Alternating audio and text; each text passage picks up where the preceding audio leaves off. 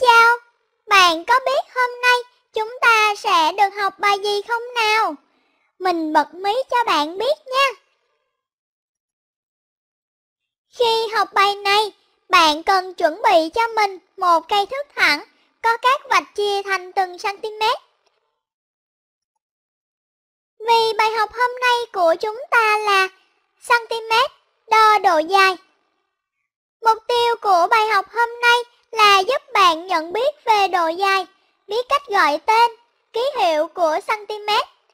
Còn biết cách đo độ dài đoạn thẳng với đơn vị là cm trong các trường hợp khác nhau. Bạn xem nhé, đây là cây thước có vạch chia thành từng cm và cm được viết tắt là cm. Bây giờ mình có đoạn thẳng AB này, bạn chú ý xem mình dùng thước để đo như thế nào nha. Từ 0 đến 1 thì ta được 1 cm rồi đó. Như vậy, ta nói đoạn thẳng AB dài 1 cm. Tương tự, bạn xem tiếp nhé. Mình có đoạn thẳng CD này, mình sẽ dùng thước đo. Sau đó, bạn giúp mình xem đoạn thẳng CD dài bao nhiêu cm nhé.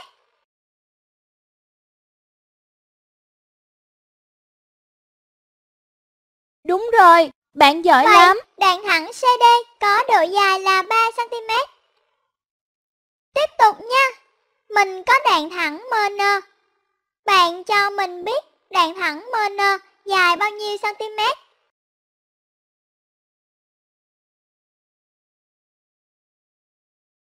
Đúng rồi, bạn giỏi lắm.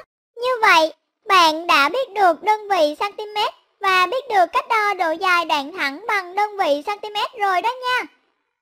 Bài học mới đến đây là kết thúc rồi. Chúng mình cùng nhau chuyển sang làm các bài luyện tập nha. Đúng rồi, bạn giỏi lắm. Chúng ta xem thêm một lần nữa cho thật hiểu bài nha. Cảm ơn đã xem. Mời bạn đăng ký để theo dõi các video tiếp